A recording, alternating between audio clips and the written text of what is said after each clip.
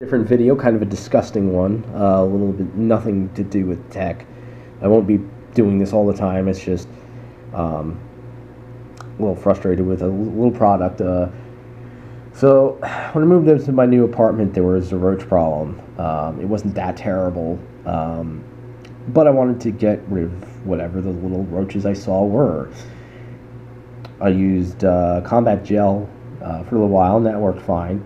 But I decided to use the combat bait stations. There was like a 12-month thing, and they tell you to put all the bait stations down and blah blah blah.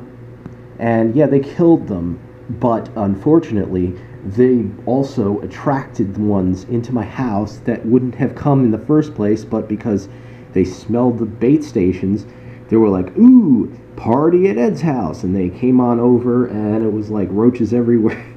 Well, at least in the kitchen, and some places I didn't normally have them. And then this morning I wake up and I go to make some coffee, and there's roaches under my fucking coffee maker and in my coffee maker, which is fucking disgusting.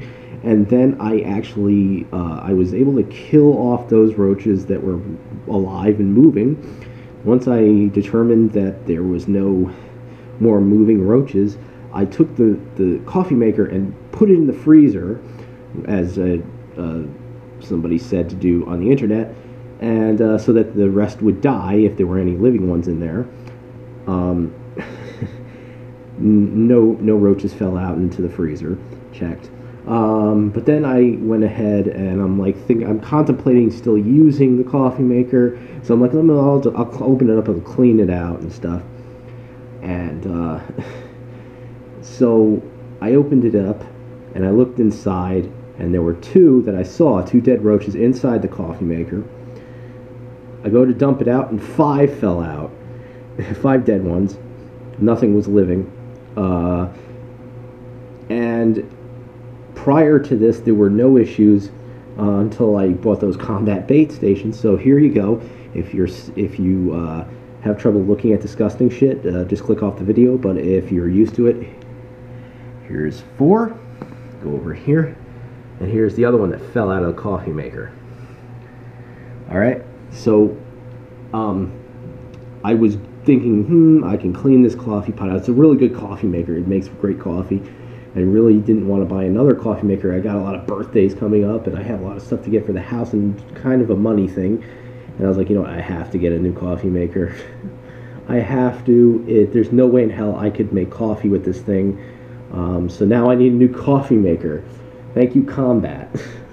So basically, the Combat bait stations brought a whole bunch of fucking roaches into my house that wouldn't have normally been there, and then killed those roaches. But I have fucking dying roaches running around my house and dying in my coffee pot and all this other shit. And I was seeing roaches all over the place. I was seeing shit that I couldn't fucking figure out what the hell it was. There was some fucking thing that was walking around. I thought it was like a walking wood chip.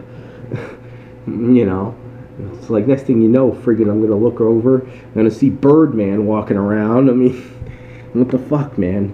So don't get those combat bait stations. They kill the roaches, but I mean, they may be good in some situations, but in mine, where I'm in an apartment that has a roach problem in the walls and shit, in the entire building,